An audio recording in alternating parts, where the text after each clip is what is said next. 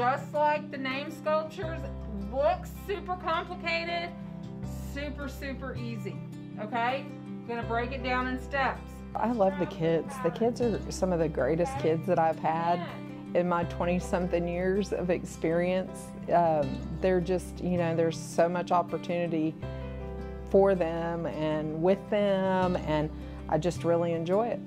Teaching art, I see that a lot, that we have some of the very creative, very artistic kids, also very good at problem solving and thinking outside the box, and they ask very inquisitive questions that, you know, and you're like, oh, good, I'm getting them thinking about this, and they start thinking about different things and kind of thinking outside the box and that kind of stuff.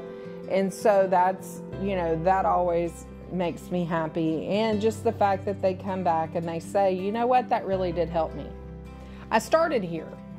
Now in '99, I started my teaching career here, and then I kind of was like, being a hometown girl, I was like, let me spread my wings and see what else is out there. And I kind of, you know, moved around a little bit here and there, and now I'm back home, and I'm planning on staying here until, you know, it's retirement time. So 20 years later, and I'm back where I started. We are upcoming with technology, and so that's nice. We're always learning something new and adapting to new programs and that sort of stuff, and so that makes it really nice. I know what lies here, and what good foundations we have, and what possibilities there are, and I just want to see good things happen.